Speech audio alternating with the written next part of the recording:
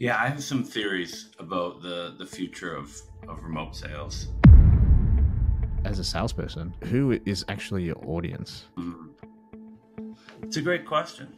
Yeah, and I think Beyond the sales side of things, maybe it's not their passion to keep selling. What is a good transition? I think sales is a great vehicle, but I think for a lot of people, if you ask them and said, how much would it take for me to pay you and you never do sales again? I think everybody has a number, or most people have a number. What about you, JD? Where do you source your inspiration? Yeah, so,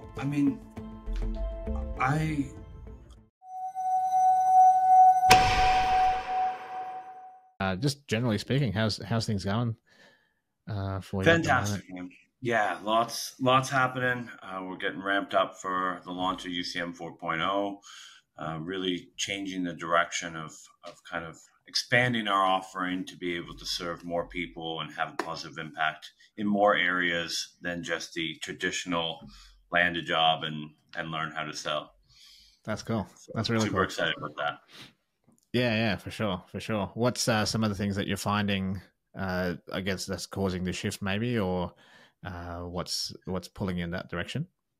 Just feedback, honestly. I'm very connected to my community and always talking to people. And one thing we found is from novice to competent, right? Then the skill development of the job makes a big difference, right? And you can 2 to 3x your income by improving your skill, especially when you're starting out, right? And then you get to a certain point and it becomes harder and harder to see that same return going down that same avenue. But a lot of salespeople get that tunnel vision and they just invest in more sales training, and just keep going down that road. And there's more return than just the financial side, but it gets more and more difficult to see those same returns, right? And so what we've looked at are, what are the peak income strategies? Of course, you want to continue to improve, but what actually moves the needle? Not what we've been told moves the needle, not what people are saying, but what actually, let's look at the case studies. Let's look at the top earners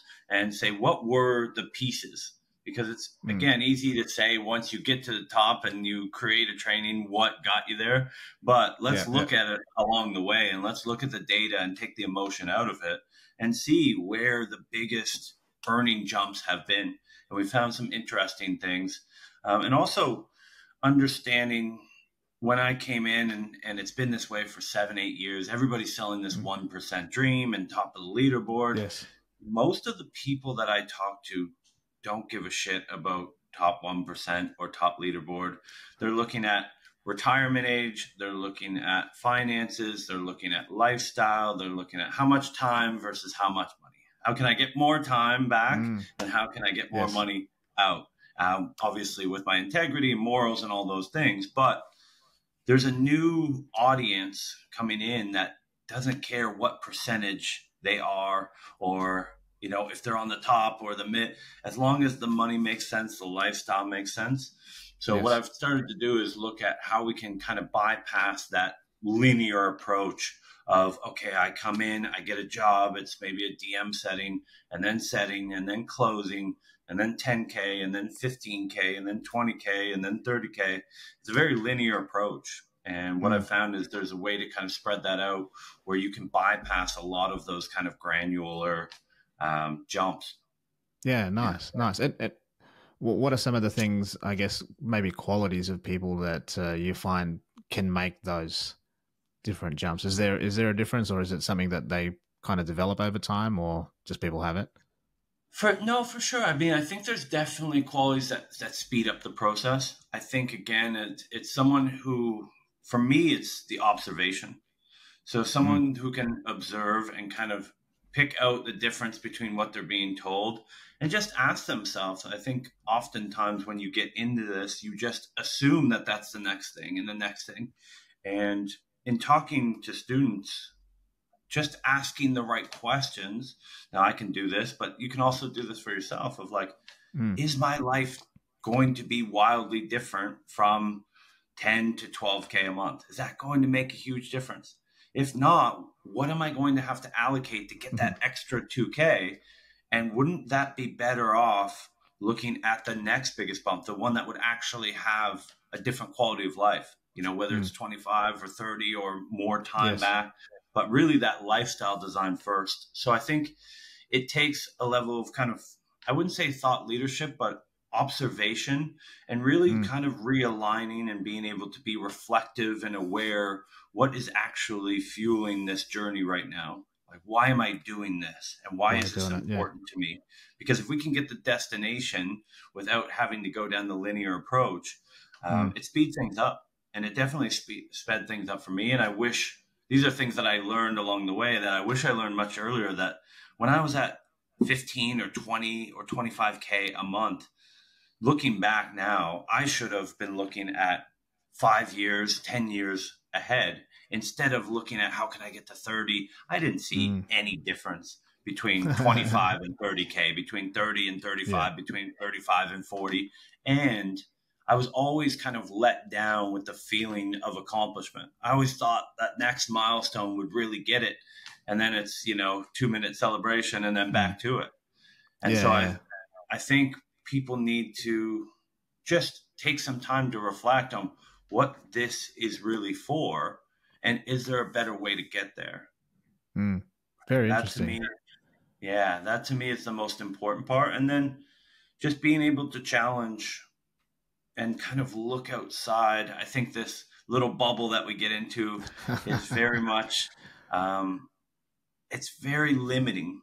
And so being able to look outside and say, what are wealth principles, right? If wealth is important to me, if health is important to me, if happiness is important to me, and if I'm only limited to the people in this little bubble of remote sales or sales, I'm very limited. And I'm more likely to going to experience a lot of these biases and a lot of incentivized teachings, right? Which people are incentivized to tell you what leads them to you. And I get that. Yeah. But being able to go outside of that and look at the principles, look at success principles, look at wealth principles, and understanding the game, and then figuring out and taking that big picture and applying it to sales as a vehicle rather than, sales as a lifetime. I have to get to the very top. Yeah. It's really interesting that you mentioned that, I guess the different ways of thinking, and maybe a lot of people being in the bubble. I've been talking to quite a lot of people, and one of the things that we've been talking about is like ideas outside of the sales environment, around the sales space, and it's usually salespeople I find tend to crowd around other salespeople, and they're limited by what they can think about, though, right? So, but just to go back, I guess I had a question before. When I came in, I never really heard about, and I came into the space in 2019. I never really heard about the 10K thing, but being in it now, it's all I hear. Like, where do you? I mean, you've been in the high ticket space for a lot longer. Where do you think this 10K milestone? Because it's like this magical thing that people get sold the dream of. Is it like purely a marketing thing, or where do you think it originated from? I think it's a little bit of both. I think it all starts with marketing for sure. And when I started in this industry, there was maybe 1 or 2 offers in this space that, you could go with. And now there's hundreds and hundreds. Yeah. So you're seeing it all the time. And I think it's an easy number to wrap people's head around, and it kind of rounds up, and they want 6 figures. Well, 6 figures is around 8K a month. Well, 10K, just round up, and that's the number. But the challenge that I'm seeing now, and I've been working with a lot of students more on this and really diving in and kind of criticizing and not in the way of, ripping them apart, but ripping the idea apart and saying what's left. And so, this 10K, what does that lifestyle look like? Right? What does it actually look like? What do you do? How do you spend it? How much do you save? Right? How long does that get you to retirement? What day do you retire? Right? And what you realize is there's nothing behind it. Right. And so it's okay to have those kind of targets, but what for? And what I found is it becomes this kind of weight for people, and they make suboptimal decisions in the pursuit of a goal that they're not connected to.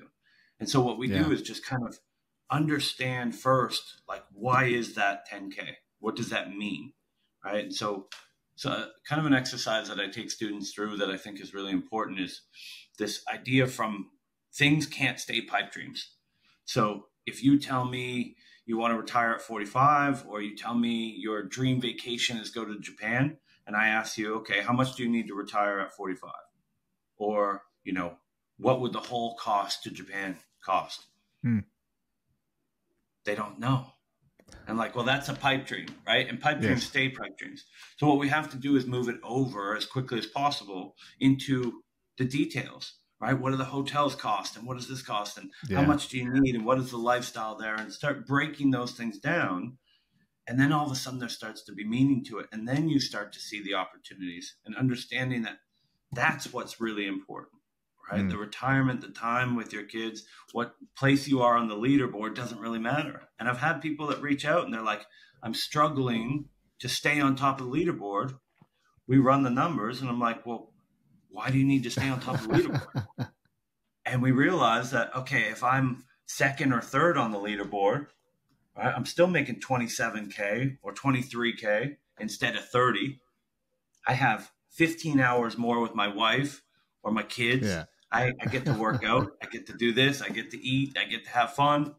Right. Like, and I don't notice a difference between 27 and 30. Right. And so we're sold this idea because it keeps the machine going. And we're made insecure about this and that gets us buying more. Right. Marketers know what they're doing. They know how to push the buttons and make you feel insecure and that you're not good enough and that it's, a hyper competitive world. And if you don't do this or train that, then you're going to die or you're going to be killed by your competition. And I've never seen any of those things. I've been in this industry for a long time and sales for 17 years, and no one getting better has ever taken food off my table. There's an abundance of opportunities and it's continuing to evolve beyond that too. That sales plus that we're focusing on in UCM, that's where the opportunity is. People won't be able to compete with their just skills and time. You can't, it's very limited. There's a ceiling in which you can just leverage skill and time. And we understand you'll run out of it.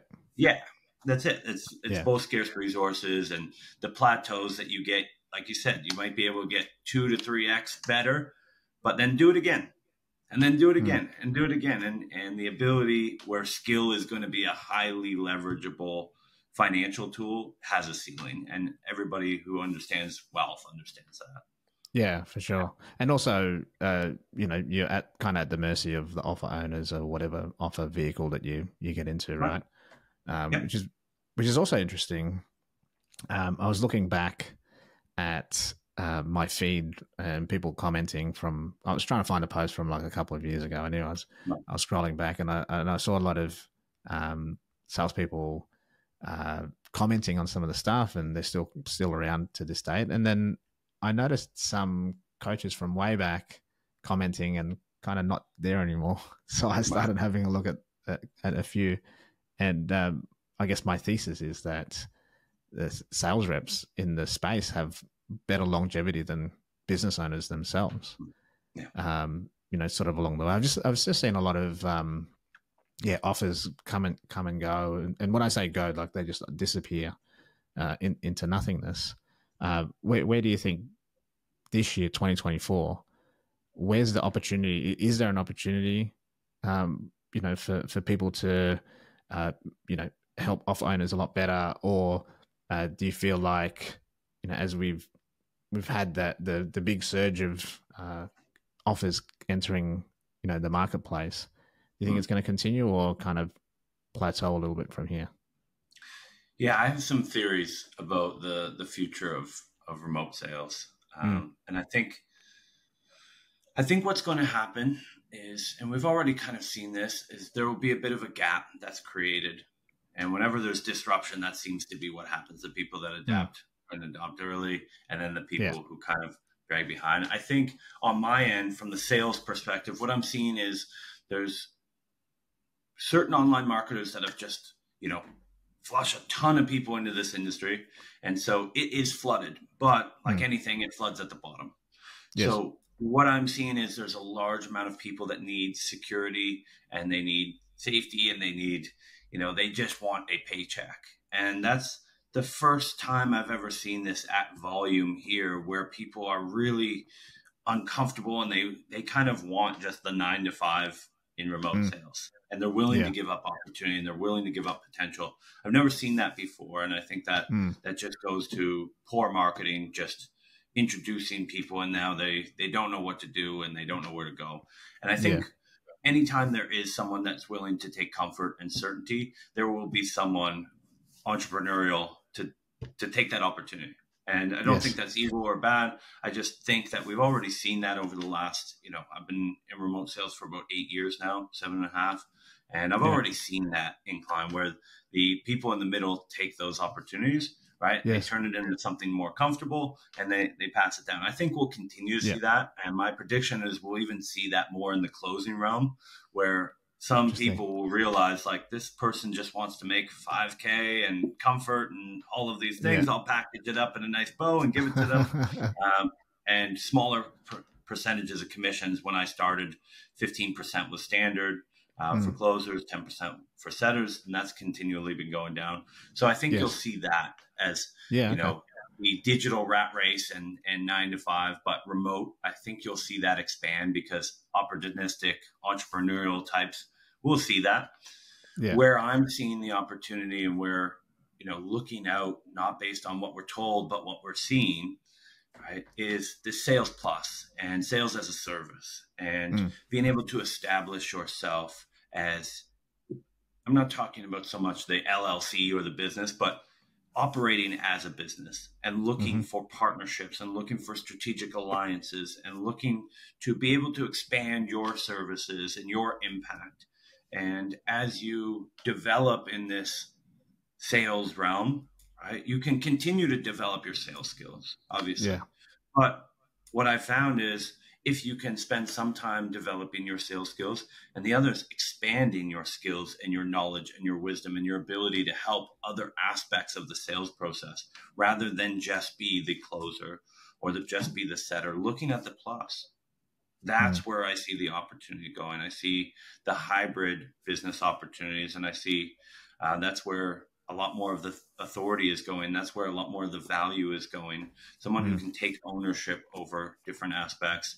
And I'm not just talking about full stack either. I'm not just talking about setting and closing and all of these things together, but I'm talking about taking that wisdom, that expertise, and even things outside, right?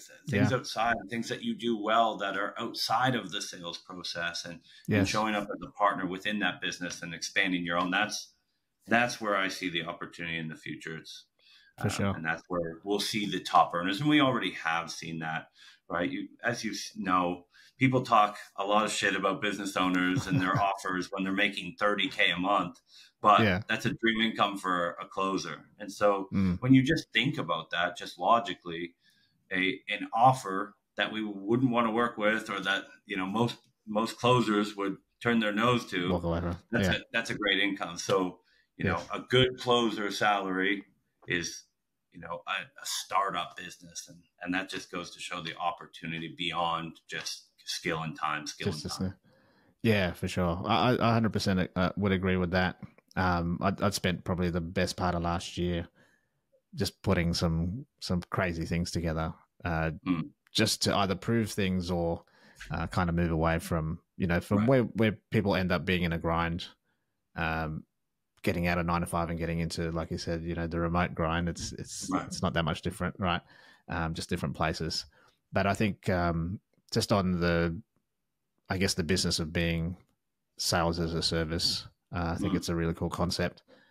Where do you find, and I'm starting to see this a lot more now, where the personal branding of entrepreneurs, but not just entrepreneurs, service providers, like salespeople, are starting to come out. Where do you see that kind of play the role, and how would somebody stand out to be a little bit different in the sea of marketers and salespeople? As far as personal brand is concerned, what would make the difference? Because one thing that I also see is that most personal brands in the sales space kind of talk about the same thing. How do you be different? Yeah, I think you have to, and we're dealing with this right now, where we're dealing with, a bunch of people with conflicting viewpoints, and then you have Mm, incentivized teachings of, if it doesn't benefit the person selling the program, then they tell you the networking and the branding and all of those things don't matter, but mm. they're also telling you that thing through their branding and through their networking, right? If someone posts about branding not being important, they're using the elements of branding, right? It's all there. Yes. And so what I think, and I've had a pretty unique experience going through in that I've been a setter, I've been a closer, I've been a recruiter, I've Mm, been a business owner, I've been a mentor of salespeople, and I've had those students go on to do businesses. So I've kind of seen it from a lot of different angles. yeah. And you have to be very good at one, cutting the fat and being able to understand where those incentives are coming from and know that I think a big thing for personal brand is it taps into our natural desire to be liked. And I think you have to do the opposite in that part of my personal brand is to repel the people Mm, who I don't want in that tribe. yes. Part of it is to draw that line in the sand and say, these are the people that I want. These are the people I want to interact with. These are the values that I want to showcase, and being able to build that community. And in doing so, right, it's almost like in sales, right? Your job is to disqualify as much as it is to qualify. And I think Yes. the natural tendency for most people is to want to qualify and want to get the set and want to get the dopamine rush of getting the next thing. But, being able to disqualify and being able to create some of that, down the line is really important. And we see this all the time in some of the top brands in the space. I Mm, think for me, the biggest thing that I see people struggling with is thought leadership. yeah. And again, like you said, it's kind of the same things. For me, where I've been able to have the most success is going outside of sales and drawing inspiration from things that have nothing to do. And this has been the best sales training that's ever happened to me. Right, is Mm. doing things like personal development and learning about human behavior and child psychology and Oh, different massively. Yeah. factors in decision making and scientific decision making and communication outside of the sales realm. And that's given me abundance of new information and things that I can draw in. And it's made me a better salesperson. It's made me a better leader.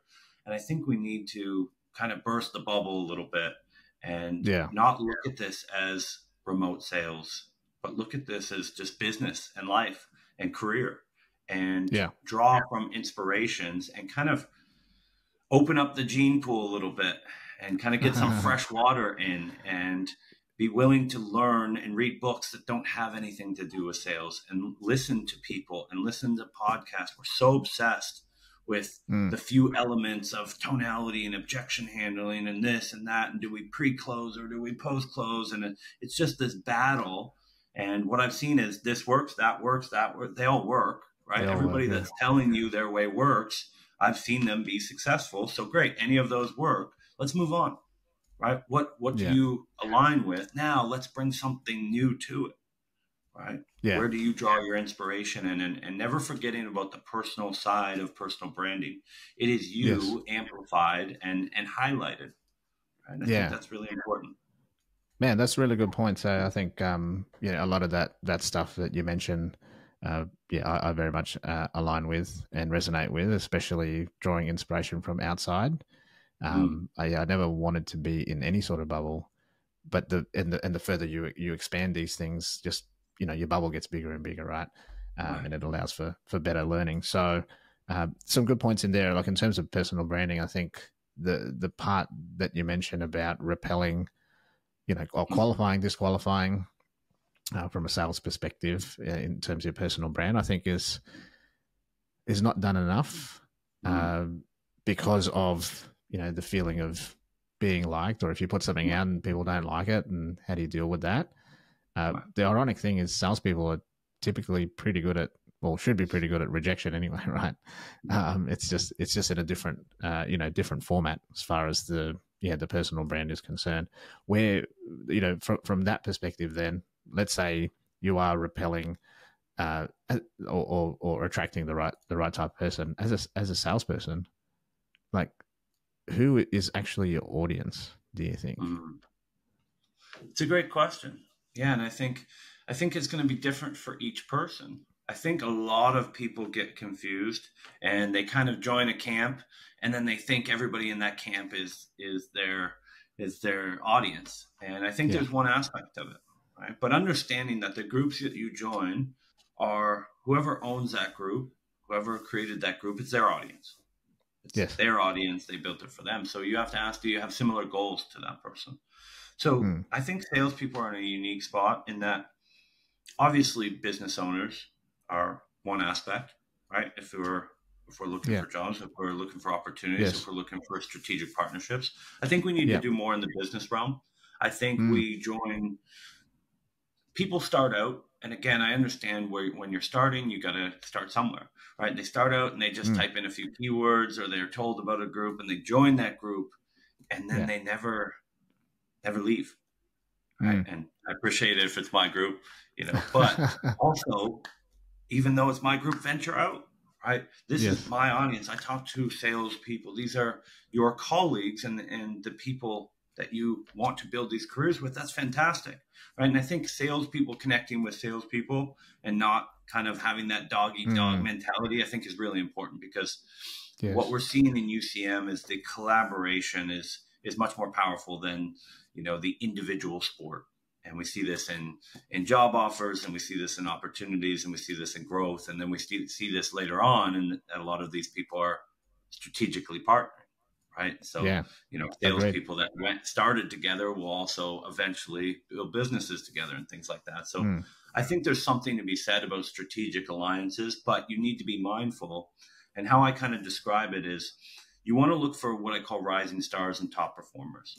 So a rising star is someone that has all the ingredients, but they're missing time. They just started. So, but you and I both know there's people that you meet and you're like, that person will be successful no matter what. Yeah, right? Pretty obvious. So those are the people. I think that being able to network with those and making the climb with those people, kind of your class, right? If you're thinking of alumni, those are the class. So gravitating towards those people, right? Like when I first started, or maybe a couple years in, right? Like one of the first people I worked with was Sean Ray, right? And so we've kind of came up together, even though we went on different campaigns and went in different paths. It's kind of cool to see that growth and be able to connect. And if he needs something, he can always reach out to me and vice versa, right? And so, and when I met Sean, I'm like, there's no doubt that this person's going to be highly successful in this space, right? And I'm sure he thought the same thing about me, right? And we climbed the leaderboard of the campaign together and went on to do great things, right? So I think it's awesome. Really important to kind of identify those people, and then obviously top performers, and look at a model,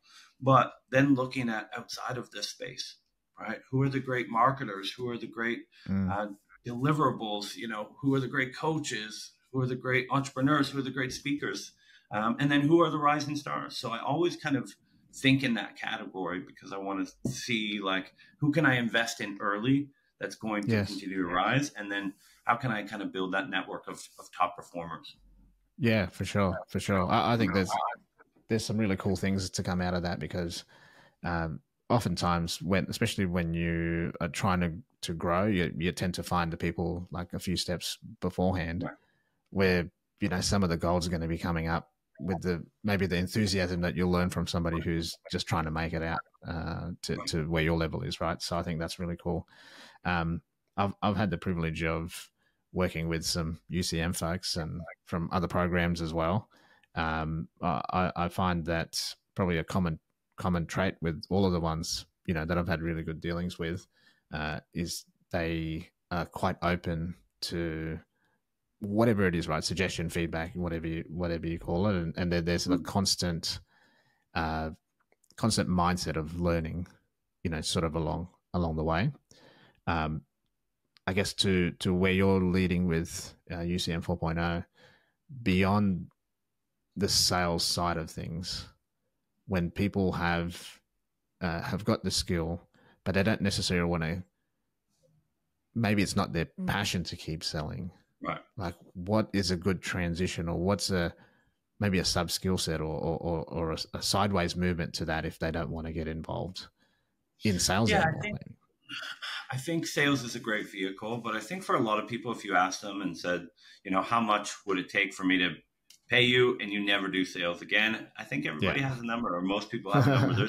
There's a few diehards, and again, that's not my group. Is not the sales bro for life and kill or be killed. Mine is lifestyle. I want the best lifestyle for me and my family. I want freedom. I want to have the things that I want and be able to live that life, and whatever gets me there. If there was something better, I'd take that vehicle. Right? How do I optimize this opportunity, but not stay a day longer than I have to? Then you have to. Right? Yeah. My goal was always 5 years in remote sales and then be done. Now I went on and stupidly came back and but that's more of a passion project and a sense of purpose. But how can I condense this as quickly as possible? And so there's kind of sub skills as far as leverage, but I also want to challenge people to stop thinking about skills.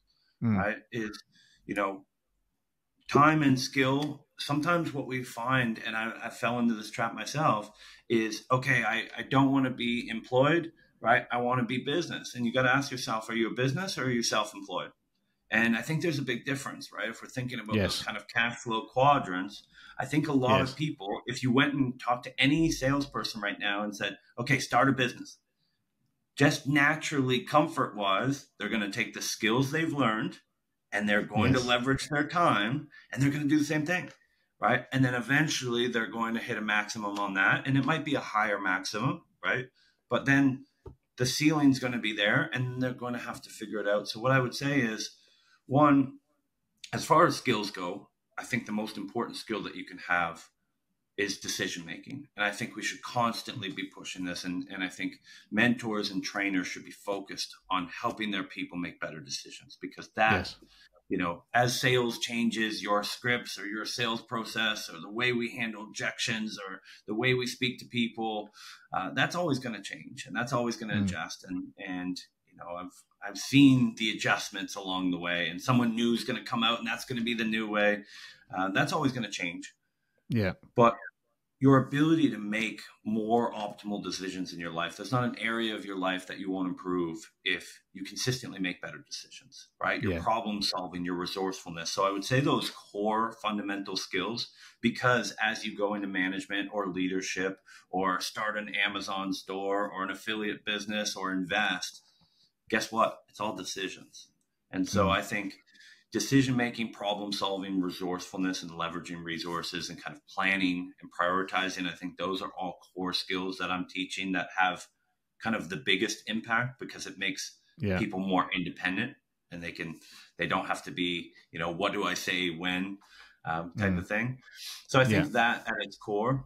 And then interesting. I think you have to look at your personality and you have to look at kind of the milestones and what is the lifestyle. So for example, if going back, if I got to 10 or 15K a month, I probably would have stopped trying to scale that, maybe around 15, 20, something like that. I probably would have stopped trying to scale my sales income, and I would have focused on cutting my time back and focused on business. And especially business that led to, limited amounts of time, right? Or leadership. I think leadership is something that's very lacking, and everybody's talking about the rise of AI and all of these things. I think leadership is going to be one of the hardest skills and kind of the longest lasting. And I think there's a big need for that. So leadership skills, being able to influence and help other people, I think is going to be big. And then just being able to kind of flex those CEO muscles and not always revert back to time and skill as your only source of income. And that's uncomfortable for people, and it's difficult. Yeah, for sure. Yeah, 100%. I would agree with that. And some people are just built for it. Some people, they have to work, sort of work towards it. I guess it's a constant evolution that everyone goes through if they want to keep going in that way. And that could evolve to more things, or it could evolve to less things, but more of maybe lifestyle and things like that as well. Exactly. So yeah, and I think it's important with the idea of what I've seen is people have these false peaks, and it's a linear approach. They get to the top of the mountain, they think it's going to be it, and then there's like, oh, there's another one, right? And so I'm not, for anybody that's listening that's in sales right now and making that climb, I'm certainly not saying devote 100% to business, to wealth creation, to things outside of the sales realm. But I'm certainly not saying devote 0% either. Mm. And so what I'm saying is, and we understand this, right? You can't tell your spouse like, okay, I'm going to hit 10K and I'll be back in 2 years. Right. We have to balance eating and sleeping and all of these things. But for some reason, we get a very singular focus when it comes to making money. There's one way. And once I hit this amount, then I'll start that. And what I've found is being able to spread that out and develop your sales skills and develop the chance to get better opportunities, of course. But let's open that space up and let's look at, one, how can we move from earnings to profit? And then how can we move from profit to return? And even if that's 2% of your time, right? Think of it like an investment. If you start that compounding interest and you take, okay, here's 100% of my time, I'm going to start investing 1 or 2% for the next 5 years or 10 years. You might not have the money to invest, but time is a resource. Yeah. So 100%. Take that 5%, take that 2% and put it in the bank. Start investing it and exploring the future. And I think that will be very helpful. So that when you do hit those peaks, right, all of a sudden it's not, okay, time to start again or back to the drawing board. It's, oh, I've already had these things building. Already had it. Yeah. Yeah, for sure. For sure. I think that's super important to do that. Like the time concept, investing your time, I think it's not, maybe not as sexy as money, but it's definitely, I think, more valuable. Absolutely. What about you, JD? What's someone like yourself been in the game for a while? Where do you source your inspiration, and maybe what are some of the things that you're looking to learn now as you continue to progress yourself? Yeah. So, I mean, I originally started by just really wanting to understand myself. And I found that the more I understood myself, the more I see myself in the prospect, the more I was able to kind of figure out things that most people couldn't see and kind of go underneath. So what's inspiring me right now is on the sales side, I would say the situational selling, being able to expand our ability to influence and not force prospects to go through our process, but be able to have a standard process, but be able to adjust to that and take all these different methodologies and be able to turn them into kind of a tool or a spice that we could use a little bit of this and a little bit of that. I think every methodology has its limitations. And so being able to sell situationally from that side. And then I'm looking at, what is this next level of people coming up, and how can we make sales as a service, and how can we add this sales plus, and how can we fight for the opportunities in this space and also expand, right? We don't know what the future holds. So how can we make better decisions? And so I'm looking at, again, I spend a lot of time outside of this bubble. I always have my finger on the pulse. I talk to students a lot, but when I'm done my day, I don't listen to more sales training or what the people are, I've heard enough, and it hasn't really changed. What people are saying now hasn't really changed in 7 years. It's all the same on repeat, but just a new face. So I'm looking at what the speakers are saying and what people are saying at the events and listening to TED Talks and this thought leadership of people that can change the world. That to me is most interesting. And then of the old school of, people who have said things 100 years ago that held up. And that's really interesting to me, and kind of weighing it out, right? Looking at kind of futuristic and history and kind of comparing them. But yeah, you can draw inspiration from anything, but I'm really excited about the future. And I think it's going to create disruption, creates opportunity for those willing to adapt. And, I want to make sure that everybody in our organization and our community is able to adapt and able to ride this wave and take the opportunities that come with it, but get ahead of it.